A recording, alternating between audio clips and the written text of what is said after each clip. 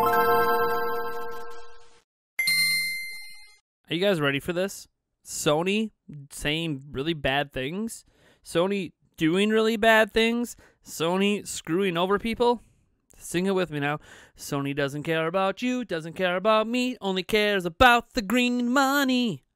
That's right. Sony is screwing over some people within their own company, chiefly when it comes to games. Essentially, Sony doesn't give two shits about anything but massive AAA blockbuster hits. Now, Sony's known for these games, right? You know, Ghost of Tsushima, we just had Last of Us Part 2, Spider-Man Miles Morales, you know, what was another one they have? Gosh, I'm drawing some blanks here. Sorry about this. I don't mean to upset Sony fans, you know, for not remembering some of the big exclusives. I know God of War is one of them. The one I'm thinking of, though, isn't that. There's a sequel coming out for it this year. Anyways, the point is that Sony has a lot of big, massive AAA blockbuster games, but you don't hear them getting praised for games like, I don't know, Cuphead. Don't hear about that. Granted, you could argue, well, Spider-Man's a much bigger deal than something like Cuphead. Absolutely. But I think we need to understand there's a place in the marketplace for these other games. Like, imagine a world where a game like It Takes Two can't exist. It Takes Two is fantastic. Imagine a world where a game like that just can't be made. Imagine a world where a Hellblade, which was made on a budget, couldn't be made.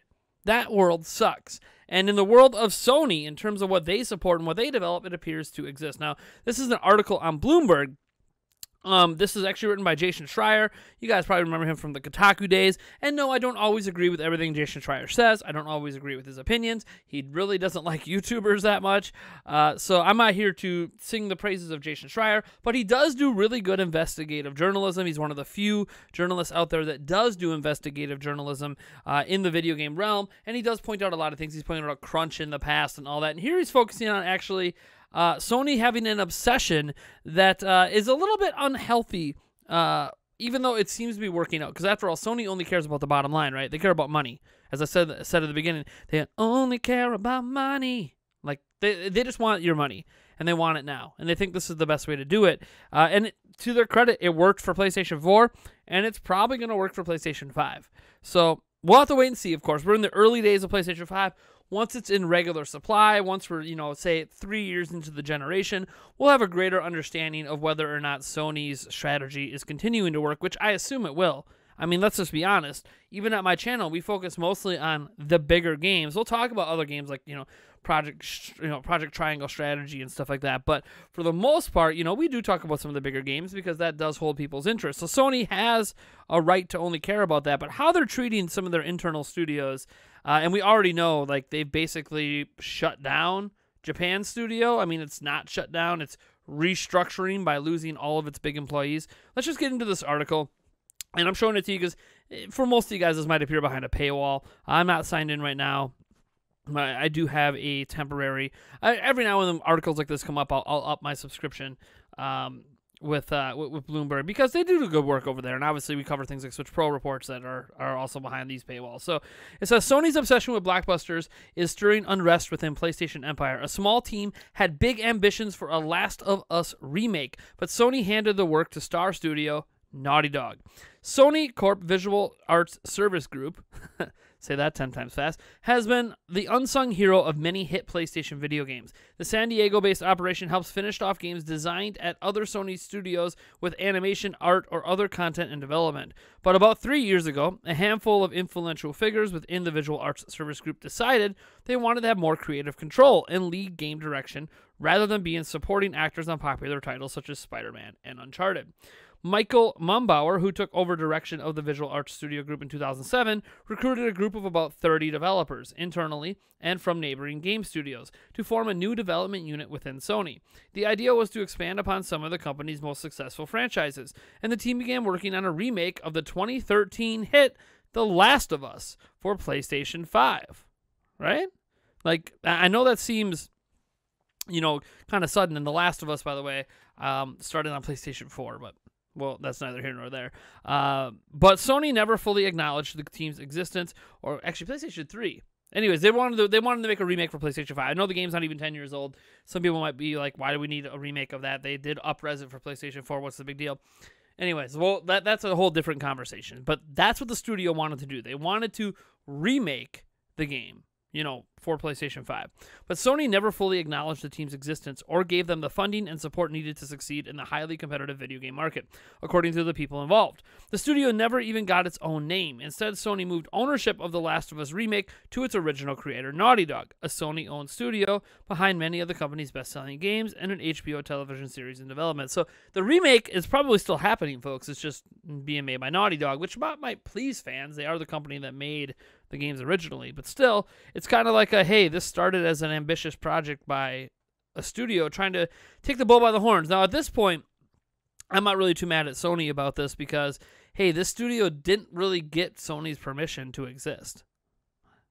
So they're kind of just trying to be rogues here, and Sony's like, we don't appreciate your rogue work. But it gets a little worse than that. Deflated, the small group's leadership has largely disbanded, according to interviews with 8 people familiar with the operation. Many, including Mumbauer, have left the company entirely. Mumbauer declined to comment, and others asked not to be named, discussing private information. A representative for Sony declined to comment or provide interviews. So Sony just doesn't want their name attached at all. The team's failure highlights the complex hierarchy of video game development, and in particular, Sony's conservative approach to making games for the PlayStation 5. The Japanese conglomerate owns about a dozen studios across the world as part of its PlayStation Studios label. But in recent years, it has prioritized games made by its most successful developers. Studios such as Santa Monica, California-based Naughty Dog, and Amsterdam-based Guerrilla Games spend tens of millions of dollars to make games with the expectation that the investment will pay off exponentially. And they usually do. Hits including 2018's God of War, 2020's The Last of Us Part 2 are exclusive to PlayStation consoles, helping Sony sell 114 million PlayStation 4s. Rival Microsoft Corporation has taken the opposite approach, relying on a wide array of studios to feed its Netflix-like subscription service, Xbox Game Pass, which allows users to pay a monthly fee for unlimited access to a variety of games. I also think it's a little bit disingenuous after Microsoft just spent $7.5 billion to really beef up the Game Pass offering that's going to be different than other systems. But I mean, that's just... I'm just saying, there might be a little bit of disingenuous there with what Microsoft's current strategy is, because they're clearly working on a bunch of exclusive games now, at least for the Game Pass service. All right. Anyways, moving on. Sony focuses on exclusive blockbusters has come at the expense of niche teams and studios within the PlayStation organization, leading to high turnover and less choice for players. Last week, Sony reorganized a developed office in Japan. We're talking about Sony Japan, resulting in mass departures of people who worked on less well-known but acclaimed games such as Gravity Rush and Everybody's Golf. The company has informed developers that it no longer wants to produce smaller games that are only successful in Japan. Isn't that sad? Isn't that kind of sad, like a sad state of affairs? And this doesn't even come from Jason Schreier. This is just from another Bloomberg report. But isn't it sad that like Sony doesn't care to support a wider variety of games that might only appeal to a certain region, and in this case, Japan, where Sony was founded? Man, that's not good. I'm sorry. Like, Nintendo, and Microsoft, they all make the choices they make to make the most amount of money, but they also sometimes make choices that aren't necessarily driven by profit, like Golf Story. Nintendo funded that game. It wasn't driven by Nintendo thinking they were going to make hand over fist money. It was driven by a studio needing some help and Nintendo stepping up and deciding, hey, this is kind of a cool concept. We think we'll at least make our investment back. So why not just, give that studio a shot? Sony isn't really like that. In fact, they're not helping their own internal studios with games that probably at least broke even, I would assume. So this fixation on teams that churn out hits is creating unrest across Sony's portfolio of game studios. Oregon-based Sony Bend, known for the 2019 open-world action game Days Gone, which was an alright game, tried unsuccessfully to pitch a sequel that year, according to people familiar with the proposal. Although the first game had been profitable, so it factually made Sony money, right? Regardless of critical acclaim, it sold enough copies to be profitable. Its development had been lengthy and critical reception was mixed, so Days Gone 2 wasn't seen as a viable option. So basically Sony said, hey, look, yeah, you made us some money, but, your game isn't critically acclaimed, so fuck you. I don't like that kind of attitude. That's kind of a dick move to a company that factually made you profits. But whatever. Instead, one team at the studio was assigned to help Naughty Dog with a multiplayer game, while a second group was assigned to work on a new Uncharted game with supervision from Naughty Dog. Some staff, including top leads, were unhappy with this arrangement and left. Ben's developers feared they might be absorbed into Naughty Dog, which certainly seems that's what Sony was trying to do. And the studio's leadership asked to be taken off the Uncharted project. Thank God. They got their wish last month and are now working on a new game. So they avoided a crisis there. Sony definitely was leaning towards absorbing them in the Naughty Dog, and they're like, no, we don't want to do this. So they finally reneged and are letting them make their own game. So we'll see what happens there. Hopefully it turns out for them. Obviously, Days Gone didn't go like they hoped, even though it was profitable. So we'll see. Emphasizing big hits can also be counterproductive because sometimes games can start small and turn into massive successes. In 2020, Sony didn't put much marketing behind the quirky video game creation system Dreams by the PlayStation-owned Media Molecule in the UK. As a result, PlayStation may have missed out on its own version of Roblox, a similar video game tool. Parent company Roblox went public this year and are now valued at $45 billion. That's also something to say here too. When you don't put a lot of support behind some of your more creative, ambitious things. Now, I'll be clear to the Dreams. Dreams had some advertising at some big events, but outside of those events, there wasn't a lot of commercials. There wasn't a lot of pushing of the game at retailers. Dreams is a really cool game. You can make other video games inside of Dreams. It had a Roblox-like, a Minecraft-like capability to it, and it obviously isn't going to hit that level, and it hasn't hit that level because Sony didn't want to support it in that way. Now, obviously, Minecraft was more grassroots. Roblox was more advertisement-based. But still, I mean, Dreams had the potential. It really did. I kind of feel bad for Media Molecule. Not so much that they didn't get their game out there, but they were never really given Sony's full backing in the way. I mean, look at how they advertised The Last of Us Part 2. And I understand, like, major IP versus not. But, I mean, at some point, you got to, Nintendo, I mean, other companies are like this, too. They'll push their bigger games. It feels like Sony doesn't necessarily give, when they do have a smaller game like this, give them really a fair shot in the marketplace. I'm just being completely honest because investing in some of these smaller games can pay off massively. So it is what it is. For their first solo project, Mumbauer and his crew wanted to pitch something that would be well received by their bosses at Sony. Recognizing the risks and expense involved with developing a new game from scratch, they decided to focus on remaking older games for the new PlayStation 5. So they wanted to do something that Sony would actually approve of. Remakes are considered a safe bet since it's cheaper to update and polish an old game than it is to start from scratch, and they can be sold both to nostalgic old fans and curious new ones. The team originally planned on a remake of the first Uncharted game, released by Naughty Dog in 2007, and I think that would have made a bit more sense. That idea quickly fizzled because it would be expensive and require too much added design work. So basically, a game that needed a remake would be too expensive to remake, so nope, can't do that.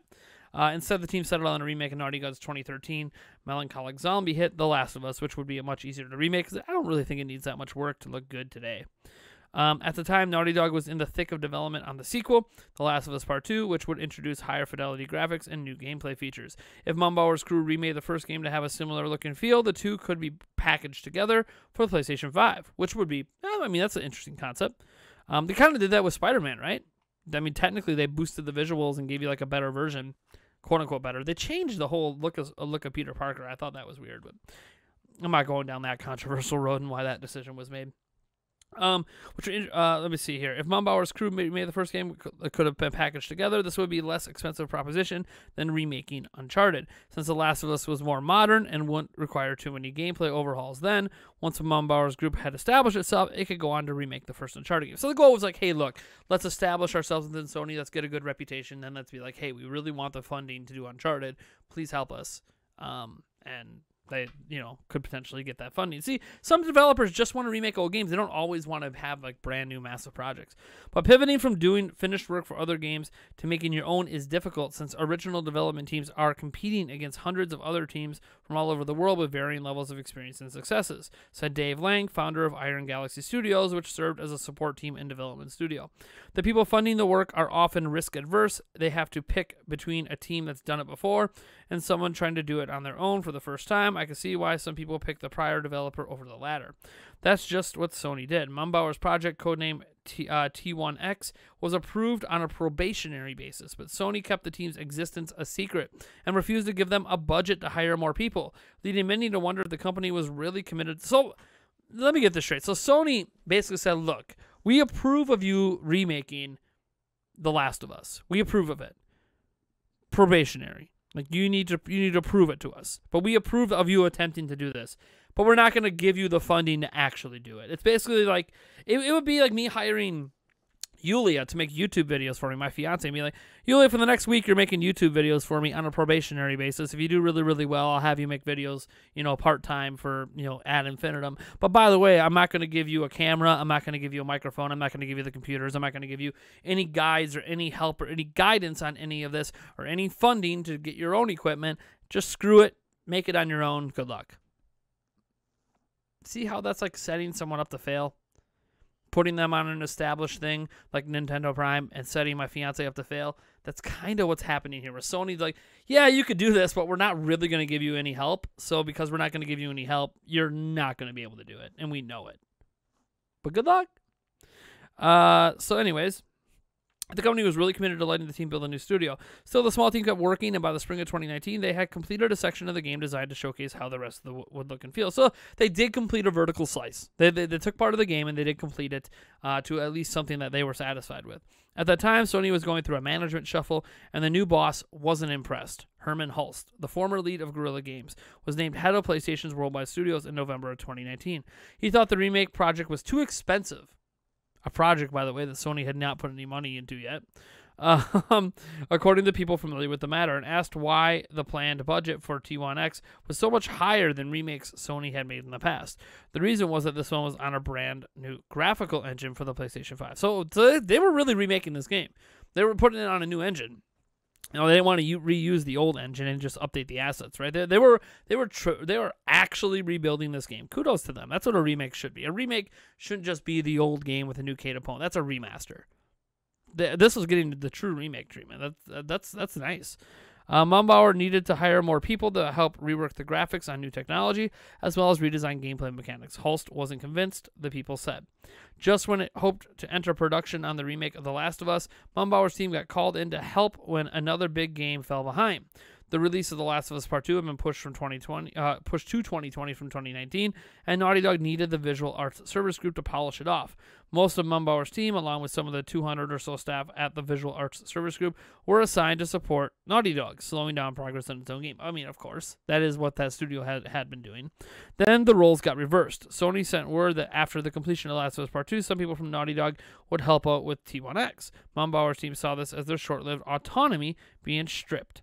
Dozens of Naughty Dog staff were joining the project, and some had actually worked on the original The Last of Us, giving them more weight in discussions in T1X's direction. Basically, they felt like, look, we just helped you massively finish off a project that you failed to complete on your own. That's the way Mumbauer was viewing it. You failed to complete your own project. So come over and fuck with ours. That's some bullshit. I'm sorry. Mumbauer finished off your fucking game.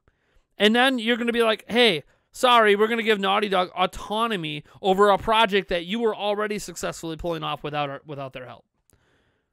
God, that has to suck. Imagine that like your team is the reason a massive seller got finished. And then for your dedication and your hard work, we're stripping you of the very game that you were doing just fine without Naughty Dog. God, that has to suck. Man, I can't imagine how upset you would be. You bail out another studio and then you get fucked. God, I would have quit too, to be honest. The game was moved under Naughty Dog's budget, which Sony gave more leeway than the Visual Arts Service Group. Soon it was apparent that Naughty Dog was in charge, and the dynamics returned to what they had been for the last decade and a half, the Visual Arts Support Group aiding another team of developers rather than leading. So they had their project stripped from them just because of reasons. They didn't want funding, so we'll fund Naughty Dog, but we won't fund you, even though you were doing a job that Naughty Dog couldn't do on its own. But hey. This is the world of video games, man. It gets so vicious out there. To Sony, the move made sense. Naughty Dog is one of the key studios for Sony's ability to sell PlayStations. So, basically being able to say, hey, this is a Naughty Dog made game. You could still have Naughty Dog as part of the advertising because the game originated by that studio. I don't understand. Anyways. Said Bloomberg Intelligence analyst Matthew Canterman. Sony's competitive advantage has always been exclusive content over Microsoft, and more new games as well as remakes of classic titles from such story team can help sustain demand for PlayStation. So basically, by having Naughty Dog's team behind it, they think it'll sell more copies, which I think is utter bullshit. It's an established IP. This is like saying Ocarina of Time 3D would have sold more copies if the original Zelda team made it versus Grezzo. No, it sold a bunch of copies based on the popularity of the brand. I don't understand some of these decisions.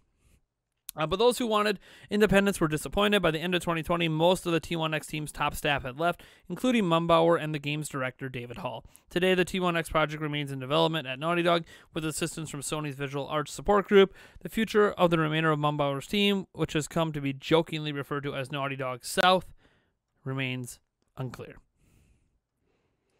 So this is what we talk about. Sorry again, crappy webcam. I know my main camera is I got on the new set that you guys have seen the last few videos. Don't worry, there's more videos coming from that set. I just had to sit at the computer here to read off this article, so that's why we're using the webcam. I gotta say that I think it's kind of bullshit what Sony's doing. I'm not, this article paints it a bit more negative than I think it is. I think, this stuff is probably more common than we like to think. But I do think it just goes along with that narrative that a lot of people want Jim Ryan to get fired. Justly so or not, I don't know. But Jim Ryan's the person who runs Sony's game division. And I just think that Sony is in a spot where all they care about are big AAA massive successes. And if a remake's going to happen, it needs to happen by the studio that made those games successful in the first place. And why? Because that studio's name brand is so large, because Sony has allowed that studio's name brand to get so large, that it itself will sell units. You hear this game's made by Naughty Dog. Are you more likely or less likely to buy the game? Granted, I don't think a Last of Us remake, having Naughty Dog attached to it or not, would sell any different. I think The Last of Us is a big IP, a big brand on its own. That's like, I liken this to Nintendo that I cover more often. Nintendo has a Zelda team that makes nothing but Zelda games, but they don't make every Zelda game. Like, would Zelda games sell more if that Zelda team had a specific, this is the, Naughty Dog of Nintendo? Would it sell more if Nintendo pushed that? Maybe. Maybe not. How about let the brand sell for itself? Let the game sell on its own merits. If The Last of Us remake is good and it's made by that other team, the game's still going to sell. I think it's just incredibly frustrating to see ambition. Basically, this is a sign of Sony dashing all ambitions at any studio they have that isn't one of their big AAA studios, because their big AAA studios are all Sony care about. That's really the narrative here. The narrative is Sony doesn't give a shit about you unless you are a big AAA studio. Anyways, folks, you guys let me know what you think about this down in the comments below. I am Nathaniel RoboGents from Nintendo Prime, and I'll catch you in the next video.